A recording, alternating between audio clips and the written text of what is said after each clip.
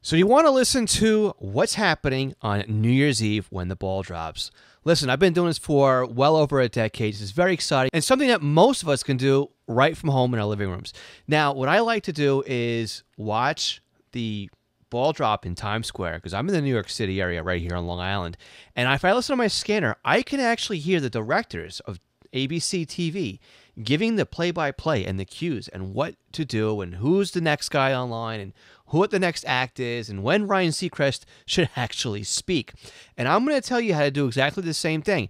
Now, this may not transpose where you live exactly, but if you're in a metropolitan area, a large metropolitan area or a large city, this should work out very well for you. So the first thing I recommend that you do is go to radio reference and you go to your area. So being that I'm on Long Island, we're going to use the New York City metro area as the example. But I'm going to show you how this works for other locations as well. So we're going to click on Browse here in the database and I'm going to go to New York. Now, the trick here is I'm not going to be searching by county. I'm going to be searching by metro area. So right here in the middle, we're going to click on the New York City area. And we're going to click on Browse. The next thing we're going to do is we're going to look for media in the New York City area. So I'm going to click on media here. Again, we've got media in New York City County. I don't know why they call it New York City County. And if we look, we have radio and television. Now, I know the big show that happens is on WABC. This is the one that happens in Times Square that most people tune into. So if I look at WABC on radio reference, I will see that we have WABC TV, we have ABC network queuing, we also have TV Chapter 77. We also have other TV channels here too, such as WCBS, WNBC, again, assignment desks, citywide, production and engineering. These are all frequencies we want to have in because there's another national event that also happens on WNBC. Now, I'm sure there's other smaller ones that may also happen on other TV channels, but this is the major channels in the New York City area, okay? So these are the ones we want to look out for. Very simple and easy to look for. Now, I also know that the big event that happens on Channel 7, which is the Ryan Seacrest, the Dick Clark, Rockin' New Year's Eve thing, they have multiple different locations that they broadcast from. The big one, of course, being Times Square, which is why we're looking at New York City. But they also have remotes in, say, Los Angeles, and I think even down in New Orleans, and there might be another one somewhere else. But let's take a look at Los Angeles. So again, we're going to go to the radio reference database. We're going to click on Browse. We're going to click on California, and we are going to click on Metro Area, Los Angeles, and click on Browse. And we are going to look for media. So we're going to click on media right here. And again, we scroll down through radio, and then we get to TV. And what do we notice here? Well, we have KABC TV assignment desk. We have KBC engineering.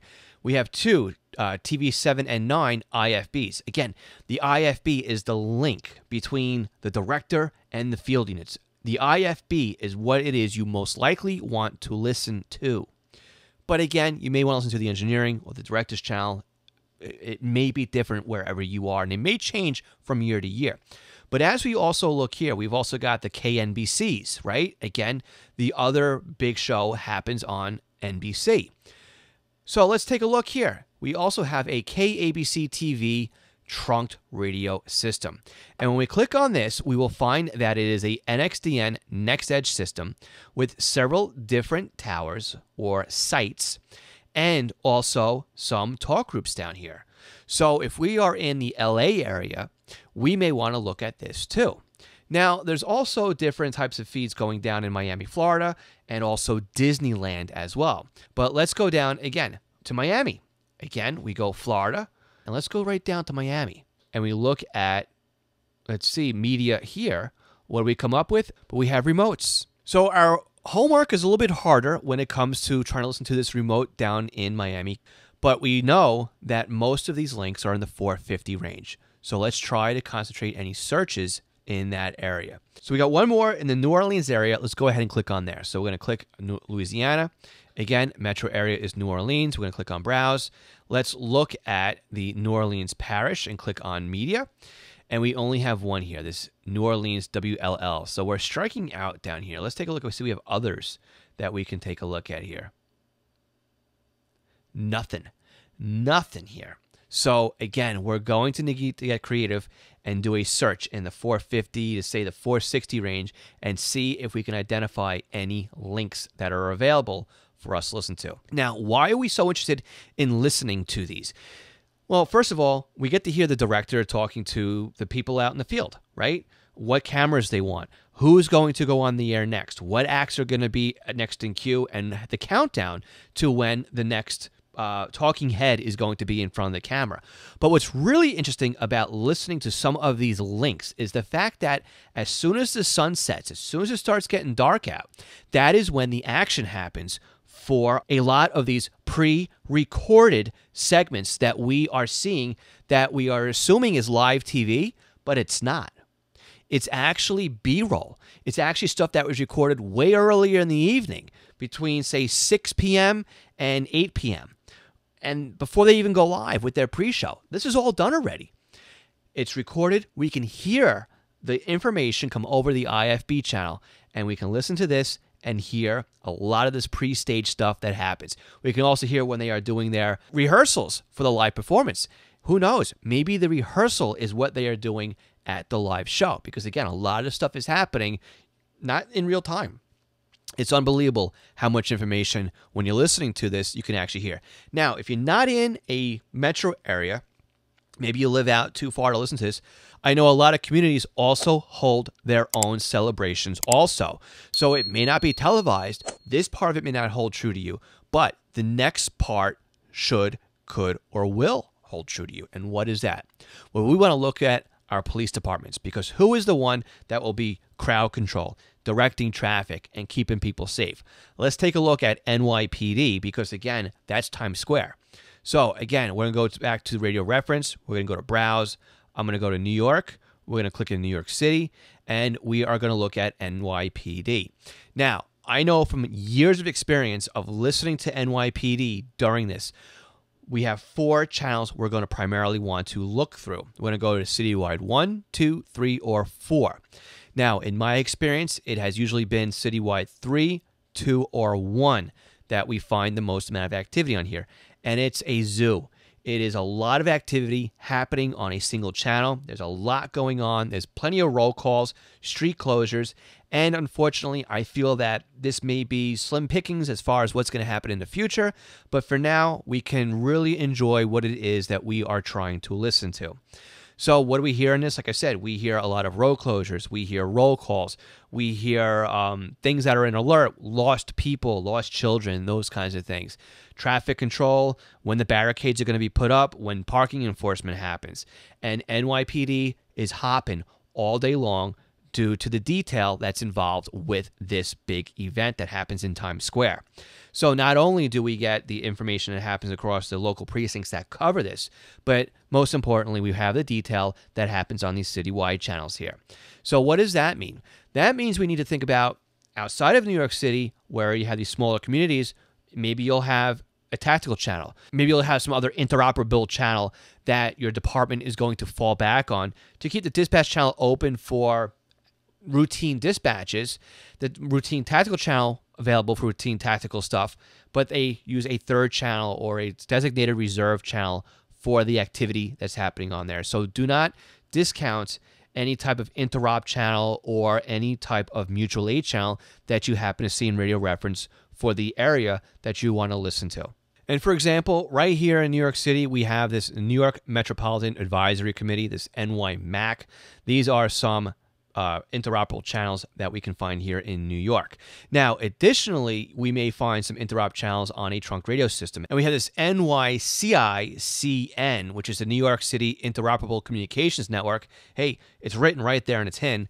And again, if we scroll through here, we can find we have emergency management. We have also DOT, which could be very important when it comes to road closures and parking enforcement. But what we're looking for here and what's missing are actual talk groups that are designated interoperability. So maybe we may find some talk groups that we are not aware of yet pop up and show up on this system come New Year's Eve. Another thing we want to look at, which is very important, is the Office of Emergency Management. OEM is really the higher level of management that oversees any type of big disaster. OEM may be enacted on New Year's Eve, especially in a metropolitan area like New York City, just because of the sheer size and the number of people that are in a particular area and how many eyeballs are actually on Times Square. It can be very important to have these people just on standby and ready to go and just overseeing that, make sure that things are moving smoothly throughout the city. And finally, one more thing to look at is maybe the local fire districts, because again, you're going to have EMS on standby. You may have fire on standby. Again, with thousands and tens of thousands of people cramming into small areas, fireworks on display and whatnot, you're going to have people who have accidents, who need help, and you're going to have an ambulance or two, or maybe more, on standby. So here in New York City, we actually have FDNY EMS. And again, we have a whole list of frequencies here, and we would listen to them over on the citywide channel normally for an event like this. Also, don't forget to, we've got the main fire department here. On the trunk system, we also have plenty of activity. So in summary, at this point right now, we want to make sure that we have our media. And again, I listen to mostly the media channels. I think that's the greatest thing since sliced bread when listening to something like the ball drop in Times Square. Listen to local PD, fire, and emergency services such as paramedics or the EMS channels, and OEM. Now, if you're interested in listening to any of this stuff from Times Square, I do live stream this on my personal website at w2lie.net. And we'll put a link in the description so you can listen to it this year as well. Now, on the other side of this break, I've got some more hints and tips when it comes to listening to the activity on New Year's Eve. Be right back. All right, so the event happened. The event is now over. It's midnight. There is confetti everywhere. And now everybody's leaving. They're all drunk and stumbling out, and they're trying to get in the subways. They're trying to hail, taxi cabs. They're trying to get to the railroad to get out of New York City, right? What happens then? Well, now all of a sudden, Times Square is empty. Who comes in behind all the crowd to make sure that Times Square is ready to reopen? The Department of Sanitation. The Department of Sanitation in New York does an outstanding job of cleaning up all of the confetti and the huge mess left behind by everybody celebrating the new year. When it comes to midnight, I focus on there when it comes to scanning. And DSNY, like I said before, does an outstanding job. And how we listen to DSNY? Now, they are on the NYCICN trunk system. And if we scroll down to the Department of Sanitation, we will see a pile of talk groups for them here. Now, I think they would be on Manhattan because that's the borough that, that the event happens in. So that's really where I would take a look and listen to. But again, we've got announcement channels and we have enforcement channels as well.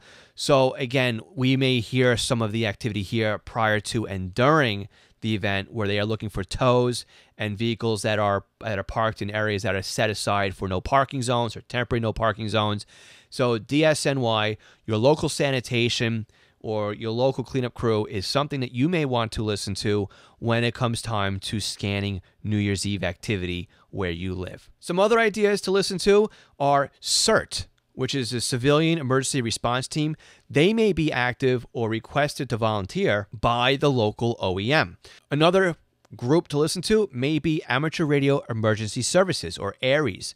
Amateur radio operators have been known to volunteer their time when it comes to helping out during community events, such as marathons, walks, parades, and even something could be as big as this. Now, I'm not saying that in New York City they request the needs of amateur radio, but it might be where you live. You may find on the amateur radio repeaters that there are some coordination efforts going on some amateur radio repeaters that coincide with the events happening for New Year's Eve. I'm not saying you're definitely going to, but it's a possibility.